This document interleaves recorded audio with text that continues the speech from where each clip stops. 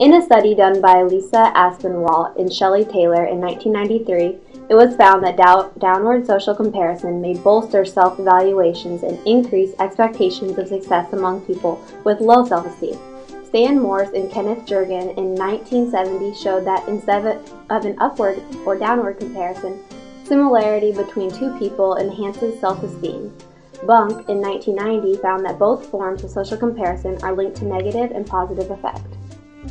Bandura and Jordan's study in 1991 grouped experts and beginners together to perform a furniture-making task. While some participants who were compared to other workers declined in performance and self-perception, others had the reverse, more positive effects, concluding an excellent and efficient motivation. Motivation and self-efficacy was increased or decreased through social comparison.